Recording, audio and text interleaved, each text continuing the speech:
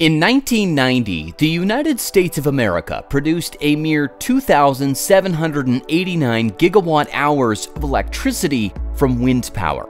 But in 2023, it's expected to generate about 210,000 gigawatt-hours of electricity, or 12.4% of the country's total power consumption. Wind and solar are two of the fastest-growing renewable resources in the world. However, there is a huge problem brewing, and it is causing serious ripples in the renewables sector. Corporations across America are opting out, one after another, from the whole wind power business, and wind power mega projects are either put on hold or have been suddenly canceled.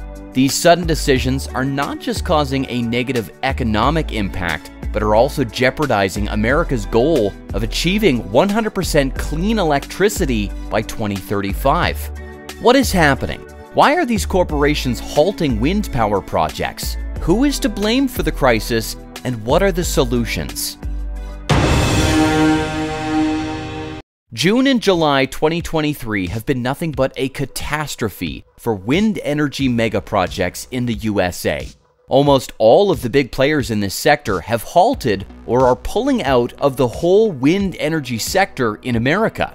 The biggest names who are quitting wind energy in the USA are multinationals such as Shell, BP, Denmark's Ørsted, Norway's Equinor, Spain's Iberdrola, Portugal's Energies de Portugal, France's Engie, and France's state-owned Électricité de France. These are just some of the names. In reality, there are hundreds of small and mid-sized companies in the US that have been canceling or halting wind energy projects. Another major blow that has just hit the market is a $17 billion plus disaster at the world's second largest wind turbine manufacturer, Siemens Energy, which caused its stock price to go down by 37% upon the announcement that quality problems at its wind turbine unit would take years to fix. These are not minor problems, since they are serious manufacturing defects that include flaws in rotor blades and bearings that could result in anything from small cracks to component failures requiring the replacement of the entire turbine. Now, the company is saying the problems may affect up to 30% of the more than 132 gigawatts of turbine capacity it has installed worldwide. Many of these turbines are installed offshore, making repair or replacements much more difficult. There are also cost and profits issues. For example, according to Shell CEO Wael Sawansa, Shell won't build renewable projects that can't earn initial returns of 6% to 8%. He said that mere days after a Shell joint venture said it would pull out of a massive wind power contract in Massachusetts. All of this leads us to the big why. This was not an easy question to answer. However, we did find the answer, and it is quite disturbing and tragic at the same time and will shock you. It has nothing to do with profits or cost or even the technology. Modern wind turbines have been improved beyond imagination and are very green to make and maintain. They are also more efficient than ever and produce colossal amounts of electricity. So, what on earth is really happening? Here is the summary of the answer.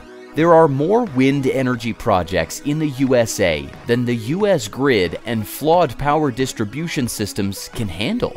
Additionally, companies are forced to foot massive bills to improve or create new distribution systems, which include power lines and transformers, among other things. Sometimes hundreds of kilometers away from the wind energy farms they are building. Sounds crazy, right? Well, it is, and about 70% of the problem can be blamed on the system, because if these problems did not exist, as much as 25% of the US total electricity consumption could have been from wind power a couple of years ago. Anyway, here are the details, and please get ready to be shocked.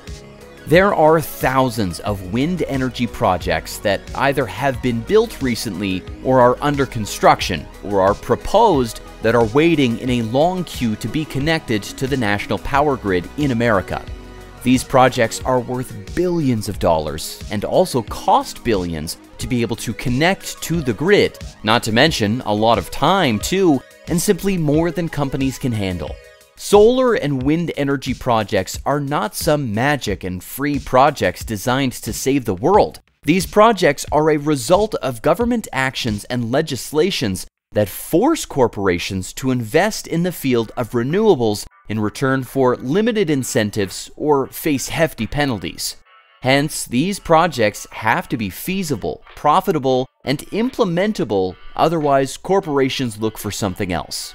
So, let's say you are rich and decided to get into the business. You went to Maine and leased a 3 or 4 square kilometer area on land in the Atlantic Ocean to build 1,000 commercial wind energy turbines. You allocate the funds, get some incentives from the government, pay your fees, and off you go building this energy mega project. Now, it is time to have it connected to the grid, but you end up waiting for years. And you also get conditions from the state and companies that own the local grid to which you want to connect to, asking you for $100 or $200 million so that they can accommodate the distribution of your electricity. You gladly pay the money and are told to hang on in the queue because you are not the only one. Now, here is the pickle. How long are you willing to wait while your investors ask for their returns and detailed financial reports while the project keeps costing you money as it idles? Right now, more than 15,000 energy projects are waiting for permission to connect to the electric grids across the USA. Some of the examples include delays in the installation of 3,000 acres of solar panels in Kentucky and Virginia. Wind farms in Minnesota and North Dakota have been abruptly canceled, and programs to encourage Massachusetts and Maine residents to adopt solar power are faltering. There is no shortage of wind energy investments. However, the volume of projects has overwhelmed the nation's antiquated systems for interconnections. So many projects are trying to squeeze through the approval process that delays can drag on for years. There is no magic trick to this issue because the network of power lines and transformers that moves electricity from the spot where it is created to cities and factories is not a single network, nor is it able to handle the pressure. There are more than 60 networks operated by various and sometimes overlapping authorities that involve a lot of private corporations. They too have to be feasible and make money. For example, PJM Interconnection, which operates America's largest regional grid, stretching from Illinois to New Jersey, has been so overwhelmed by connection requests that in 2022 it announced a freeze on new applications until 2026 so that it can work through a backlog of thousands of proposals, mostly for renewable energy. It now takes roughly 4 years on average for developers to get approval, double the time it took a decade ago. And when companies finally get their projects reviewed, they often face another problem. The local grid is at capacity, and they are required to spend much more than they planned for new transmission lines and transformers, among other upgrades. Believe it or not, fewer than 1/5 of solar and wind proposals actually make it through the so-called interconnection queue. In a nutshell, it doesn't matter how cheap and green the clean energy is, if developers can't get through the interconnection process quickly enough, more and more wind and solar projects will fail and the US will not be able to achieve its zero emissions goals. Grid operators also have their hands tied behind their backs and cannot magically cough up tens or even hundreds of billions of dollars to upgrade, expand, and improve the grids and connect new projects faster. So, is there a solution? Yes, there is, and it all has to do with money. Yes, good old money.